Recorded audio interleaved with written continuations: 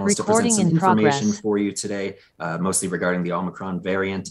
A couple of housekeeping notes in advance here. We do have a couple of interpretation options. You can toggle those there on the bottom in the translation section. We have a Spanish translator and an American Sign Language translator on today's update. In the middle of the screen, you'll see a gray slider bar. You can use that to slide it to the left or to the right in order to customize your view for whatever purposes you need. And we'll go ahead here and introduce our panelists for today. We'll have Dr. Rachel Herlihy, the state epidemiologist at CDPHE, Rachel Jervis, epidemiologist at CDPHE, and Dr. Emily Travanti, the state lab director at CDPHE. So without further ado, we'll go ahead and send things over to Dr. Herlihy to get things started. Great, thank you so much. Before we get into the Omicron variant, wanted to provide you with a quick update on case and hospitalization trends here in Colorado. So this is a figure that shows us the daily case rates, case numbers with each of those gray vertical bars. And then the red line is showing you our 7-day moving average number of cases in the state. So what you'll see if you look at the far right end of this figure is that we have seen a pretty dramatic decrease in the number of cases that we are reporting at this time. I think it's possible that this is reflecting an improvement in transmission in Colorado. But I think there's also the possibility that some of this is data aberration following the holiday. We know that following holidays, there's often changes in individuals' behavior and seeking testing. There's changing in reporting patterns, changing in data entry patterns. And so all of that can lead to an underrepresentation of the true number of cases that are occurring. So we expect to see this data correct itself in the next week or so. But until then, I think it's probably best to track most closely our hospitalization data. I think that data is much less likely to be biased by some of these trends in testing or reporting that happen over holiday weekends. So if we go to the next slide, we can talk about some of that hospitalization data. So here you can see the number of hospitalizations in Colorado over time. You can see that our most recent value is 1,466 hospitalizations, and that is the value for today. You can see that we have also seen a decrease in hospitalizations along with our decrease in cases. And so this is certainly a good sign, though the decrease in hospitalizations that we're seeing right now is less dramatic than the decrease in cases that we've seen. And so I do think it probably more accurately reflects a realistic picture of COVID-19 transmission in the state. We know that hospitalization is really, data is going to be much less biased by those changes that might occur over a holiday weekend. So again, we are seeing improvements in the data, certainly reassuring to see that things appear to be trending in the right direction.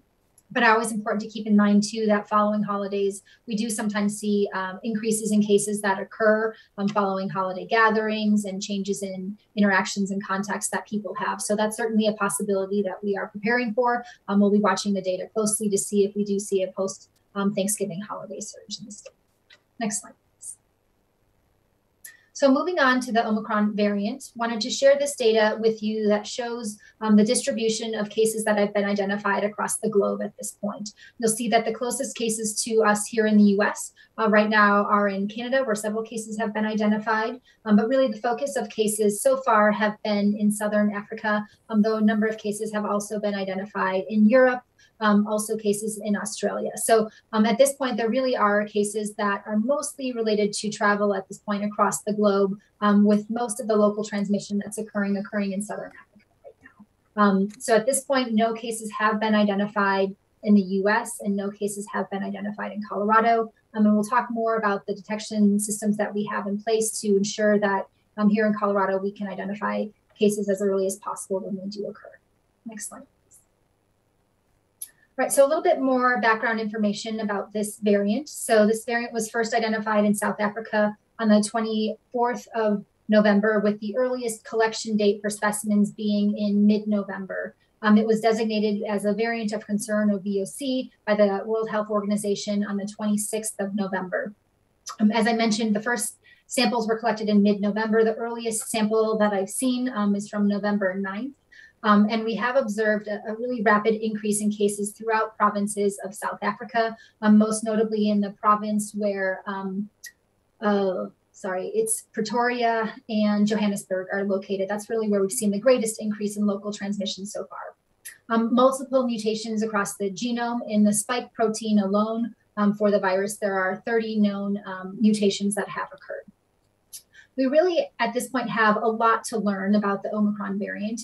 But due to some of the mutations that are present, specifically in the spike protein of the virus, it is possible to make some predictions based on our understanding of similar mutations that have been observed in other variants about what might be possible when it comes to characteristics of this particular variant.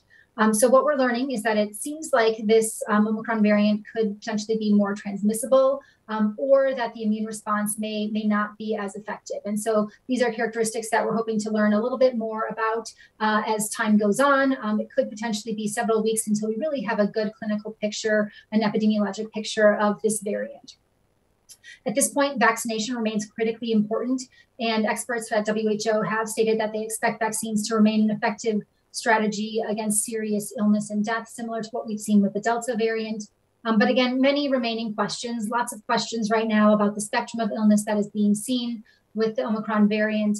There have been anecdotal reports coming from clinicians in South Africa that have suggested that the cases appear to be mostly mild. But at this point, the World Health Organization has urged some caution in interpreting that data, noting that a large number of the early infections have been among younger individuals who are probably more likely to have milder infections. So again, we're waiting to get additional information about the spectrum of illness and more information about severity. South Africa has reported that they have seen an increase in COVID-19 associated hospitalizations, but it's difficult to know at this point if that is the expected number of hospitalizations for the number of cases that they're seeing, or if that is more or fewer hospitalizations than you might expect. So again, hoping to learn quite a bit more in the next couple of weeks. And with that, I will hand it over to Dr. Taranti. Thank you, Dr. Herlihy. So what are we doing right now to look for this Omicron variant in Colorado? I want to underscore again that Omicron has not been detected in Colorado so far, or in the United States as of 1:30 today. In Colorado, we have three different ways in which we are currently on the lookout for this variant. First is our diagnostic testing. Colorado has a very large amount of diagnostic testing happening, and we do encourage anyone who has symptoms or has an exposure to seek testing. We have over 140 community testing sites around the state that can be utilized by Coloradoans. We are also hearing that, as with earlier variants, most of the common PCR tests and antigen tests on the market are expected to work with this variant, meaning that they will return a positive result for COVID-19 infection, even if a person were to be infected with Omicron. Many of the tests in Colorado, including here at the state laboratory, and a majority of our community testing vendors, are using a test called the Thermo Fisher TaqPath Combo Test, which allows us to prioritize samples for sequencing based on the profile seen with this test. This test has 3 targets that it looks for in the COVID-19 genome, one of which is the spike target, which may or may not show up well for a Omicron variant, given that it contains deletions within this section. Any sample that has this spike drop profile is immediately forwarded on for clinical sequencing. We have updated clinical sequencing procedures to identify Omicron quickly in patient samples. We're doing sequencing here at the state laboratory, and many of our commercial and community testing vendor partners are also performing sequence analysis. An additional way we can look for Omicron across Colorado is through wastewater sequence surveillance. This allows us to look for genetic markers indicative of variants within wastewater. Variants can be detected in wastewater sooner than in clinical samples, and the state lab has recently updated our processes and can now detect these markers in wastewater. I'd like to underscore that none have been detected yet. Next slide, please. Whole genome sequencing. Colorado has multiple sophisticated monitoring programs set up to detect the presence of variants in the state. The CDPHE laboratory and some private labs are currently conducting this sequencing on positive human samples for COVID-19. Colorado, we'd like to point out, Colorado ranks in the top 10% of states nationally for samples sequenced. And nearly all samples that have been sequenced since July have been the Delta variant. We have not confirmed any Omicron variant samples in Colorado, but both CDPHE lab and private labs are capable of detecting this variant through our whole genome sequencing. And as I mentioned, this Omicron variant has the S drop profile, which it shares in common with the Alpha variant, making it easier to detect. I would like to caution that the presence of an S drop does not immediately mean that it has the Omicron variant, and we do want to wait till we have sequence confirmation before declaring presence of the Omicron variant. The vast majority of samples in Colorado are now being forwarded on to this laboratory or others in order to sequence based on Public Health Order 2033 that requests positive molecular test samples be submitted for sequencing. Next slide, please. So sequence analysis of Omicron from South Africa allows us to see that it has not been derived from Delta or other variants of concern. In fact, the closest evolutionary connection for this virus is with viruses that were circulating in mid-2020. The exact origin is not known, but the timeline here indicates that it was circulating for some time prior to detection. So in order to read this phylogenetic tree, if you read from the left to the right, you can see over time the diversification of the virus. And these areas in the top of green is all of the Delta samples, which is what has been predominantly circulating globally. And then most recently, you can see the detection here of the Omicron variant. Next slide, please. Colorado has an extensive variant sentinel surveillance program set up. This program captures an estimate of the variant prevalence across the state through whole genome sequencing of a random set of positive COVID-19 samples statewide. We have laboratories across the state submitting samples in for this sequencing program. And we can see here that beginning in July, the vast majority of sequences present here in Colorado have been the Delta variant. And that continues to be true today with about 99.9% of our current sequences coming back as the Delta variant. Next slide, please. I'd like to turn it over now to Rachel Jervis. Thank you, Dr. Travanti. So CDPHE leads the Colorado Wastewater Surveillance Collaborative. And since August of 2020, we have partnered with Colorado Wastewater Utilities and Colorado State University to monitor wastewater for COVID-19. Wastewater utilities can volunteer for this program and submit 2 samples per week, and currently we have 21 participating utilities. We test their wastewater samples for COVID-19 and look for genetic markers of variants. Wastewater monitoring is a COVID-19 early warning system. We've learned that almost 50% of people who have COVID will shed some virus in their stool, regardless of whether or not they have symptoms. So we can use wastewater to identify the presence of a virus in a community before we may have results from clinical testing. It also includes individuals who may be asymptomatic or otherwise not seek or receive testing. Next slide. We believe that wastewater monitoring may detect Omicron before clinical samples. In fact, the Delta variant was detected in wastewater monitoring before clinical monitoring. We're fortunate that this technology is nimble and the state lab has already updated protocols to detect the genetic markers that are indicative of the Omicron variant. Our lab has completed the first round of testing since this protocol change. And as Dr. Travanti said before, there was no signature or genetic marker for the Omicron variant detected. I'll pass it back to Dr. Travanti now. Thank you, Rachel. So how is sequencing from wastewater samples different from whole genome sequencing of clinical samples? When we sequence a clinical sample, we're looking at just the virus that's present in one single patient. Whereas with wastewater, we're looking at a pooled sample containing virus from multiple people, all in the same sample. This allows us to get a snapshot view of what might be circulating in a whole community. Next slide, please. Furthermore, while looking at the sequence from a clinical sample, we are looking at the entire virus from one person from start to finish in one complete full-length sequence genome. While when we look at mutations in wastewater, we're looking at fragmented pieces of the virus from many people, which is represented here on this figure by the different colored bars, allowing us to detect mutations that are associated with variants under surveillance, such as Alpha, Delta, or Omicron.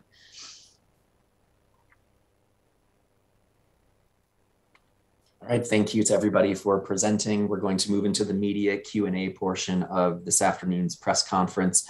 For the Q&A portion, we will be joined by Director Scott Bookman, COVID-19 Incident Commander, to join Dr. Herlihy, Rachel Jervis, and Dr. Travanti. A couple of notes here. We'll use the raise hand function. If you have a question, please raise your hand and we'll get to people in the order that they raise their hands. Let's stick with first questions first, time allowing at the end. We can get some follow-ups or second questions so we can get to everybody here. Please state your name and outlet before asking your question. And if you have any questions that were not covered in today's media avail and maybe outside of the scope, please email us at media_info@state.co.us and we'll be happy to get you some answers as soon as we can. Let's go ahead to Mark Craddock.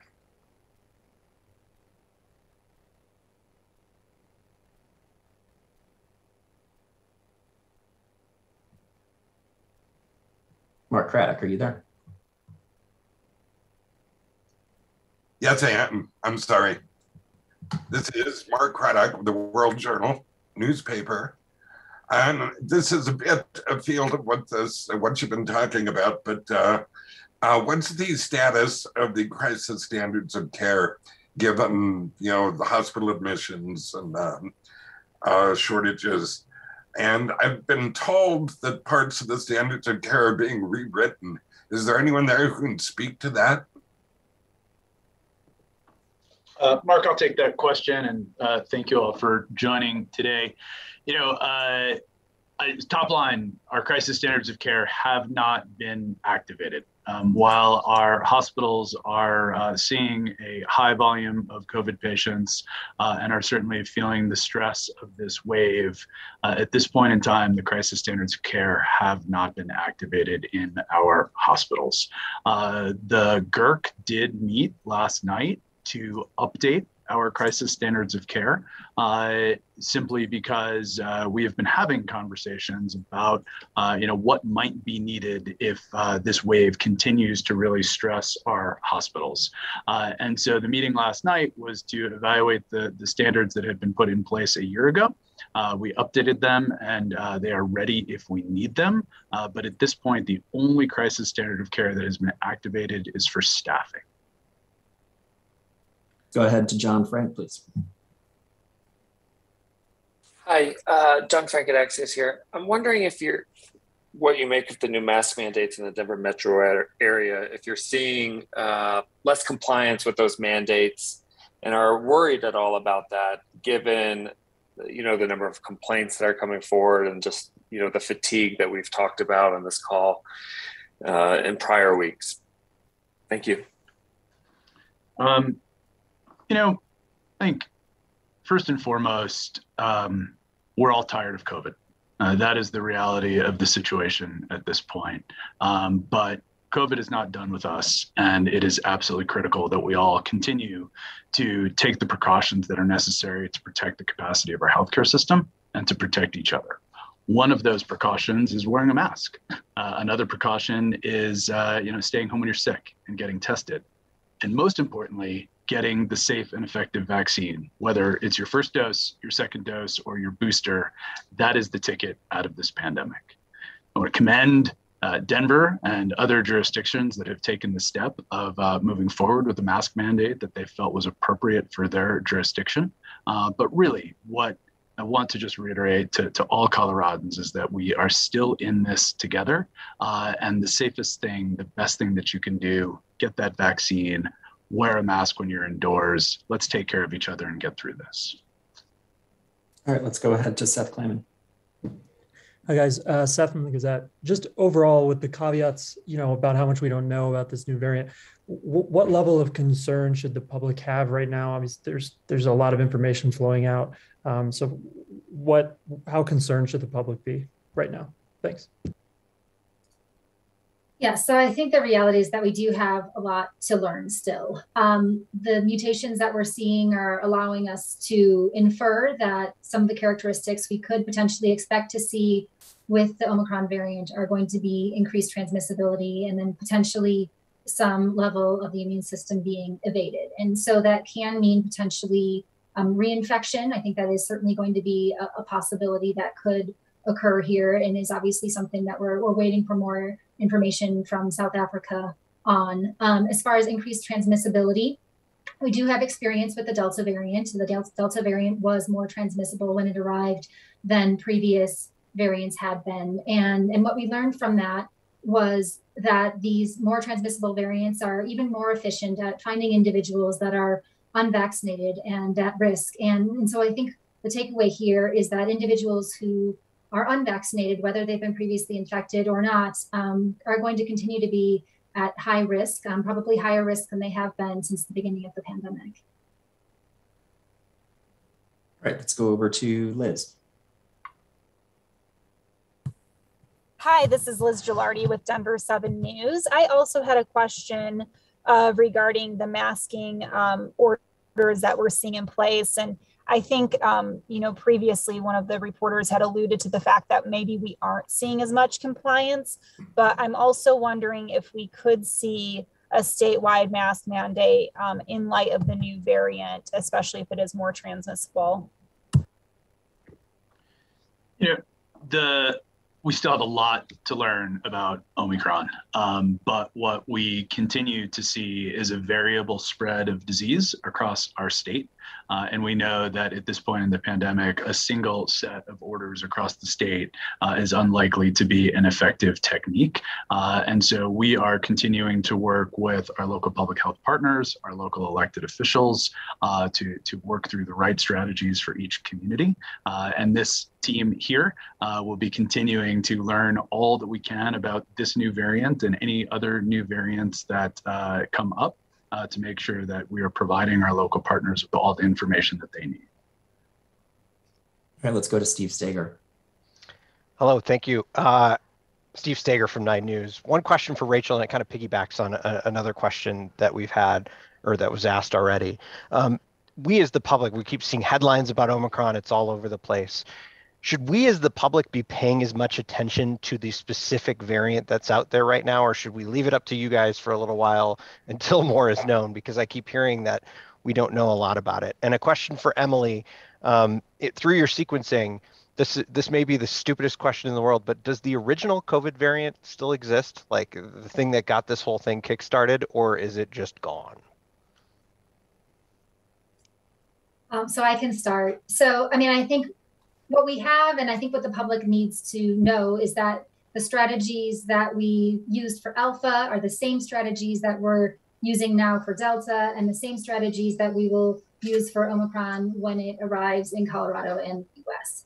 It's the same things that we've been doing, that we've thankfully learned how to do now to try and suppress transmission. So obviously most important is going to be vaccination, and vaccination for our children. A lot of the cases that have been reported in South Africa have been among younger individuals. And so I think that does reinforce the importance of vaccination for all Coloradans, but now especially for our 5 to 11-year-olds who are newly eligible for vaccine.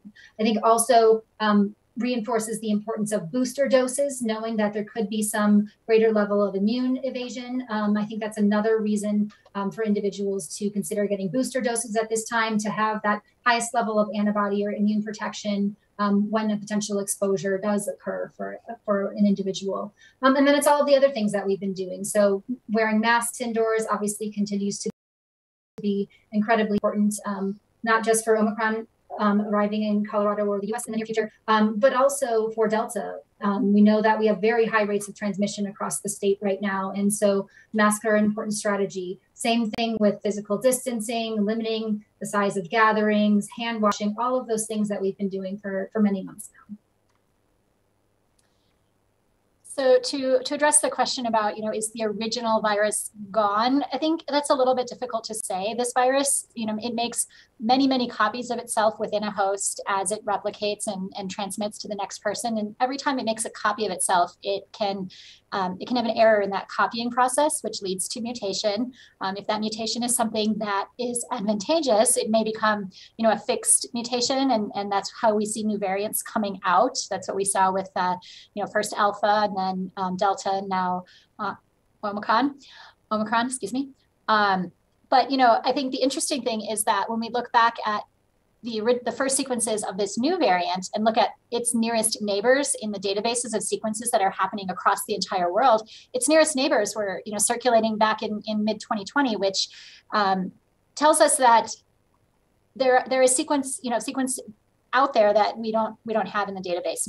There's the virus from every single infection is not sequenced. So we don't know everything that's out there, but we do know that the vast majority of what's out there right now, particularly in Colorado, is Delta. Delta is highly transmissible. And so it continues to be the virus that is, most likely to be passed from person to person here in Colorado and much of the US at this point. It remains to be seen if the transmissibility of Omicron will be at the same level as Delta, and we'll watch that over time. But we do continue still to see some of the alpha variants and other variants out there in the database as well across the US and globally. And we are a global society, so whatever we see in one part of the world easily moves across borders to other parts. Let's go to Connor McHugh. Hello, Connor from CBS4 here. You guys have touched on this a little bit in some of your answers about how this will require some of the same strategies. But if you guys do find in the coming weeks that this does have higher levels of vaccine resistance or transmissibility, are there any additional safety measures that can be considered outside of the ones that you guys are already urging the public to take?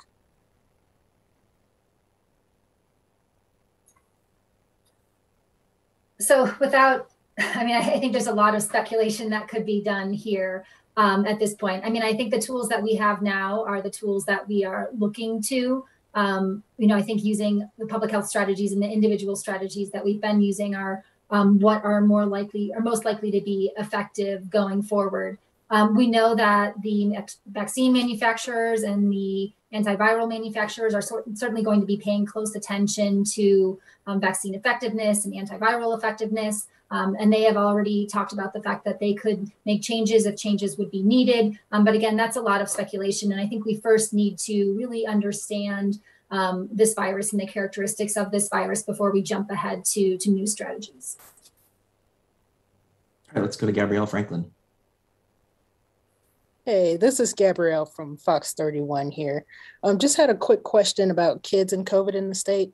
So the state is reporting a good response from kids 5 to 11 getting the vaccine. More than 20% already got a dose, yet state data shows that schools are still the leading source of outbreak in Colorado. So I just want to know, why is that, and what can we be doing to sort of slow these school cases down as we see the new variant emerging? Scott, do you want to start with pediatric vaccination rates so I can jump into school transmission? Sure. It's still early. We are, only about 3.5 weeks in now to our pediatric vaccine campaign. Colorado should be incredibly proud right now. The last data that we saw, we were 10th in the nation for our rates of pediatric vaccination. That's our 5 to 11-year-olds, with more than 20% having received their first dose. And those numbers continue to increase. We've had great partners at our local public health, our providers, our hospitals, our pharmacies, and then these great partnerships at the zoo and museums, making this a warm and inviting and safe environment for our kids to get vaccinated. Obviously, the full efficacy of that vaccine will take a while to manifest itself in our data. And so while we're making great progress here, we're not quite there yet. And so I think Dr. Hurley can then speak to what we're seeing now, knowing that those vaccination rates will kick in soon. Yes, so for many weeks now, we have seen the highest rates of transmission of COVID-19 occurring among our school-aged population, specifically that population that until recently was too young to be vaccinated. And we believe that's really because that's where the lowest level of immunity was when you look at immunity by age groups. And so that was the greatest, that's the population that's been the most susceptible. And that's obviously very different from the beginning of the pandemic, where we really saw much lower rates occurring among children. And so as Scott mentioned, as we see the immunity level go up in our school-age children, we do expect to see that infection rate drop in that population. And I think it goes back to what I said earlier about the Delta variant being highly efficient at really finding individuals that are unvaccinated, whether those individuals were unvaccinated as adults by choice, or if those individuals are children who had until recently been too young to be vaccinated. And let me correct my previous statement. We are now 8th in the nation for our pediatric vaccination rates. We were 10th a couple days ago. I didn't have the freshest data in front of me, so I apologize. 8th in the nation. All right, let's go to Michael Dewana. Yeah, Michael Dewana with KUNC Public Radio. And I guess this is a question for Dr. Herlihy. We don't have Omicron virus in Colorado yet that we know of, but it seems just based on this conversation that it will be coming. Do you have any idea when? Yeah, difficult to know when. So at this point, we're really using all the tools we have, as Dr. Travanti explained, to make sure we have the detection systems in place to identify it as quickly as possible once it is here. And at the same time, we are also working on the epidemiologic side with our epidemiology teams to make sure that we are standing up procedures for responding, case investigation, contact tracing, enhanced traveler monitoring for individuals that have come from countries where the infection is spreading more readily, to make sure we have all of those systems in place and that we're ready to respond. All right, let's go to Seth. Hi, Seth McZad again. Dr. Girani, I think this is probably for you. Given the detection systems you laid out a few minutes ago, do you think that's sufficient to track the variant as, you know, when it inevitably gets here? Or do you foresee that any of those systems needing to be stepped up in some capacity? And is that even possible beyond, you know, what's already happening? Thanks. We do think we have a very high level of sequence surveillance happening here in Colorado. Sequencing that's done here in the state laboratory, as well as our clinical partners and in conjunction with the CDC, is leading us to be 10th in the country at this point for, or over 10% of our stuff is being sequenced at this point. I got that number wrong, excuse me. And, you know, we continue to ensure that we are getting samples in from all across the state and make sure that we are seeing a subsampling of everything that's happening out in the environment. So I'm confident that through both the clinical sequencing as well as this early warning system with the wastewater sequencing, that we are able to see Omicron when it does appear in Colorado. All right. Thank you, everyone, for joining us this afternoon for our COVID-19 media update. If you have any questions that we were not able to get to or that were not covered in today's press conference, please feel free to email us at media_info@state.co.us, and we'll get back to you as soon as possible. Thanks a bunch. Have a good afternoon.